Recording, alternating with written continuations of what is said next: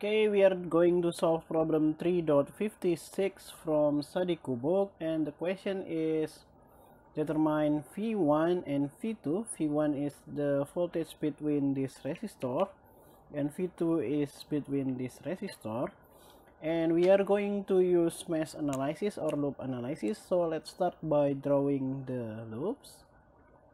Here is loop 1, here is loop 2, and here is loop 3. Let's start straight at loop 1, and we are going to use KVL, which states that the sum of voltage in a loop will equal to 0. And we start from this voltage source here, and the current is flowing from negative to positive, so the sign will be negative, and the value is 12 volt. And we move on to this resistor here, plus 2. We are working on loop 1, so the focus is the current of I1. So here we multiplied by I1, but here I3 is flowing to the opposite direction, so we subtract I3 from I1. And we move on to that 2 ohm resistor. Again, because the focus is on loop 1, I multiplied by I1, but here I2 is flowing to the opposite direction, so I subtract I2 from it, and that will equal to 0. We can move this minus 12 to the right hand side. We'll have 12 there, and 2 plus 2 is 4I1, and then minus 2I2, and then minus 2I3, and that will equal to 12. Or we can divide both sides by 2, so I will have 2I1 minus I2 minus I3 will equal to 6, and let's have this as equation number 1. And let's move on to loop number 2. So we will have loop 2. Again, we are using KVL. The sum of voltage will equal to 0. And we start from this resistor, 2 ohm. But now the focus is in loop 2, so I multiplied by I2.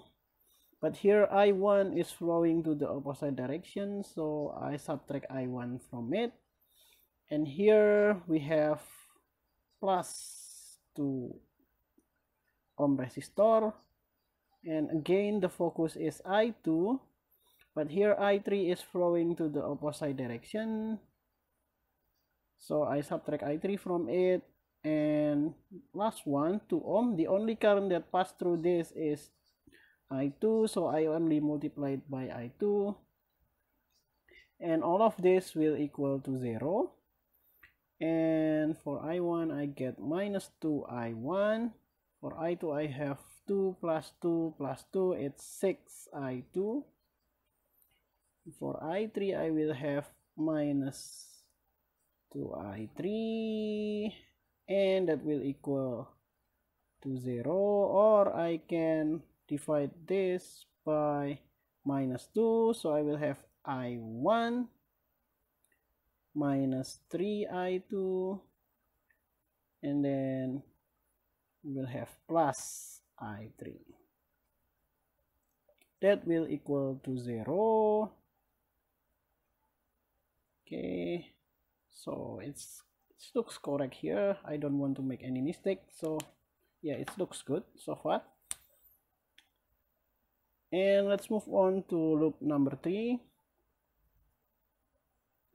And we are using KVL, which said the sum of voltage in a loop will equal to 0. And I will start from this 2 ohm resistor. So I will have 2, and the focus of it is I3, but no other current that passed through it, so I only multiplied by I3. And then here, this 2 ohm resistor, again I multiplied by I3 because it is the focus of this part.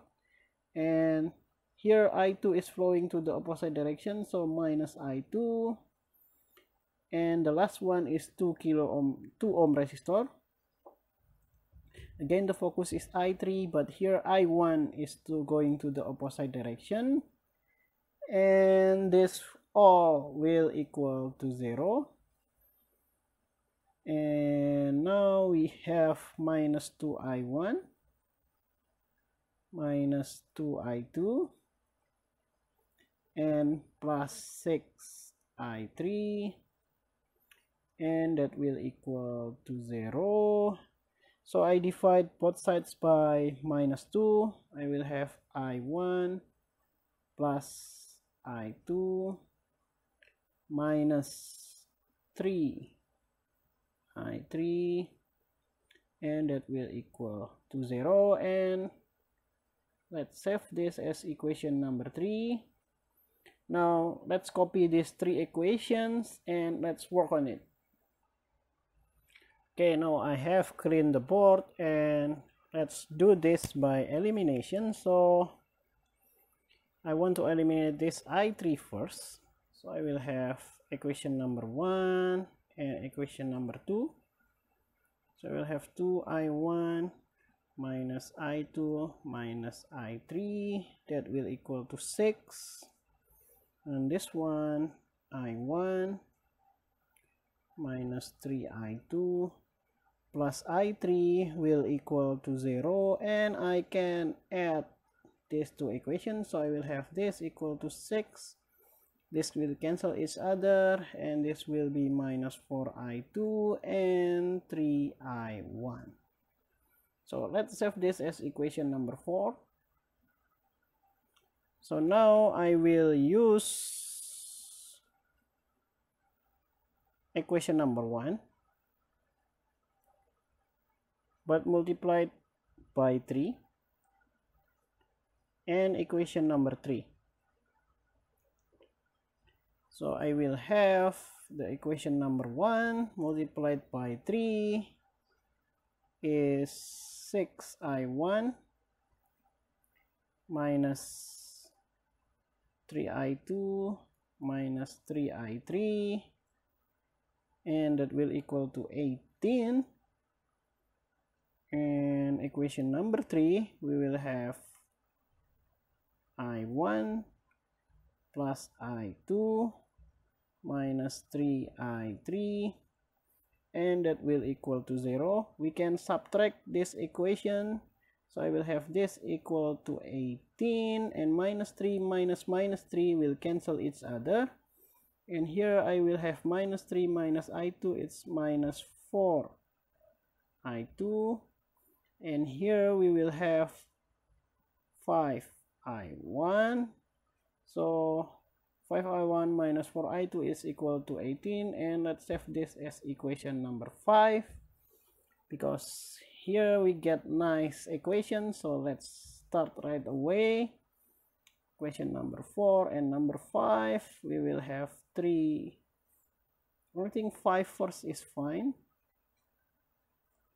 5 and 4. So I will have 5I1 and here 3I1. Both of them is 4I2, which can cancel nicely, and this is 18, and this is 6.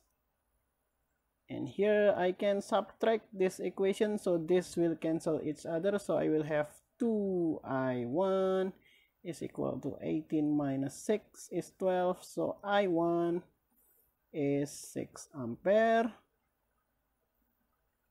And we can plug this into the one of equation 4 or 5 to get I2. So I will have 3 multiplied by 4 minus 4 I2 is equal to 6. 3 times 4, it's 12.